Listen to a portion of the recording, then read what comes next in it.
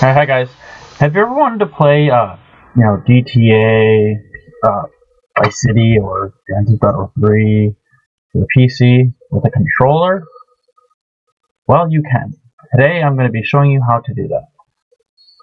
First, what you want to do is you're going to want to download a program called GINPUT.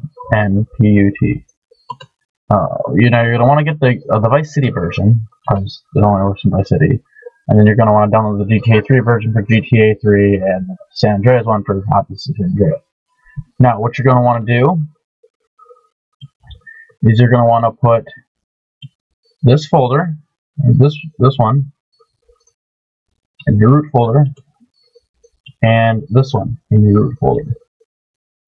Or you can put them in the MSS folder, which I'm going to do right now. I know I already have mine in here. And then you just click replace. And now you open up your models folder. And from here, you just take everything from here, drag it, and drop it. And I just have to replace them. Now, when you start up the game, you want to set the game, the controls to classic. And then from there, you just remap the controls for the way you like them. Alright, that's all. See you guys.